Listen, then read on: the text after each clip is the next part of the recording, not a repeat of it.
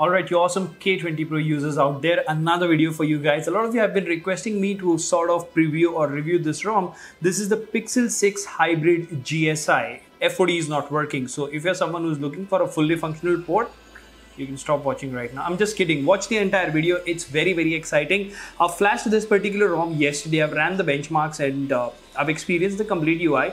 The reason why this particular video is very significant is because recently on the Mi 11X as well, we had a port in which everything was working, and I reviewed that as well a couple of days back. So you can go ahead and check that video out, because when you're talking about a GSI or a port, you're talking about a software of that particular phone which is directly ported to our device, and with functionalities, maximum functionalities working and stuff like that. So today we're going to do a quick first look with benchmark numbers and what's working and what's not working for this particular ROM. So before we get into the details, if you haven't already, please subscribe and hit that notification bell icon, because it doesn't cost you anything and it really motivates us to make amazing content like this. If you think the hard work is worth the effort, well, please click on the join button and support the channel. You can also go to the description and donate to us via UPI or any other thing. That's completely up to you. No compulsion there. And if you like chatting with like-minded people, well, join us on Telegram. We have more than 1200 to 1300 people there, and we're present on Instagram, Facebook and Twitter as well, so join us there. So without further ado, hello awesome people, welcome to PhoneOps.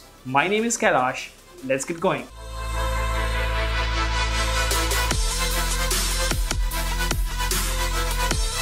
Alright, so let's check this out. We have Pixel GSI S. Raphael S stands for Android S.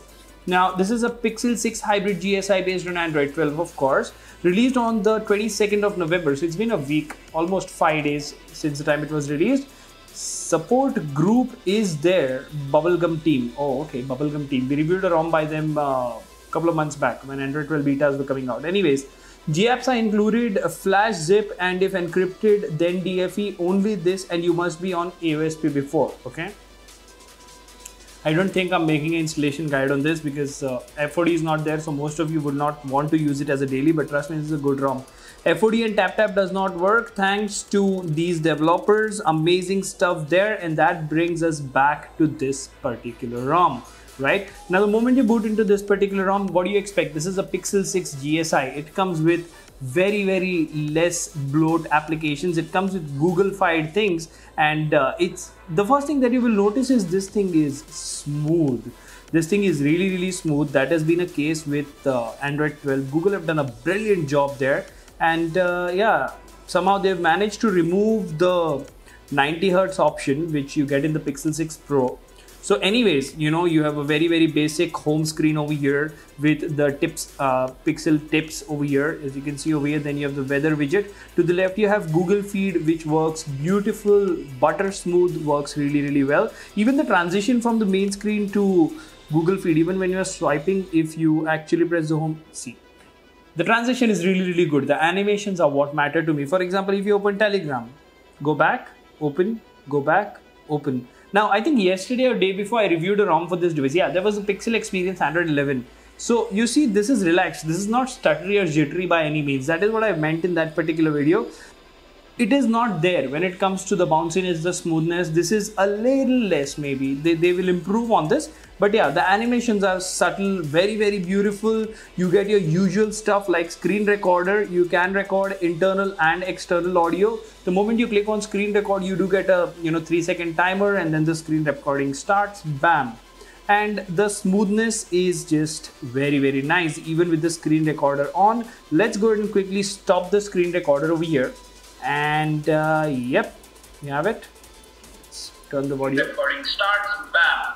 And the smoothness is just very nice, even with the screen recorder on. Let's go ahead and click the 3-second timer, and then the screen recording start. The 3-second timer, and then the screen recording starts. The audio is having issues. The audio is definitely. And the smoothness is just starts. Bam.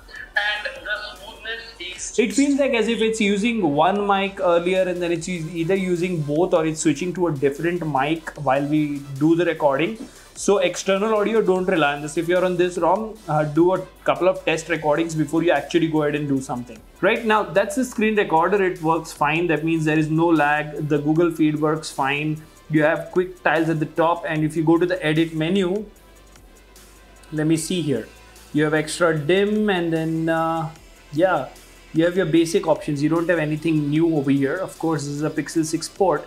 So home settings, Google Pixel Launcher, nothing to see there. Widgets, your standard Android 12 widgets are there. Let's look at the clock. You do have 5 widgets over here. So the beautiful stopwatch and the Android 11 clock is present over here, which is always a good thing. And you do see it has different shapes. It looks good. I like it. Anyway, so your Android widgets doing a usual thing over here, working absolutely fine, smooth and subtle. Let me just go ahead and place this widget at the center or something. So MonitorUI has, never failed to surprise me. And even now, as you can see, this particular clock, the quick tiles over here, everything is following the Monet theming system. So if you actually go to say wallpaper and style, change wallpaper color, you go to my favorite curated culture wallpapers and select this one maybe.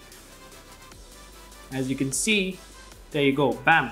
Everything changes color, and I'll tell you this is really smooth. Trust me, this is a very smooth experience. On a 60 Hz display, it's really smooth, and I really appreciate the effort the developer has put into perfecting this particular ROM. Now apart from this thing, you have things like get to know your pixel mentioned over here. So your pixel tips are present, and if you go to system and you go to gestures, you have system navigation, one-handed mode, quick tap doesn't work. You don't really have a lot of Pixel 6 Pro features like live transcribe, live translate and things like those. If you go to pop-up camera settings, you do have the calibration option over here. So it will calibrate your front camera to make sure that it works fine. Although unfortunately, you don't really have the option of FOD, finger on display. The fingerprint scanner is basically not working. So what happens is, if you actually go to security over here and say you select pixel imprint, select the pattern, next, okay.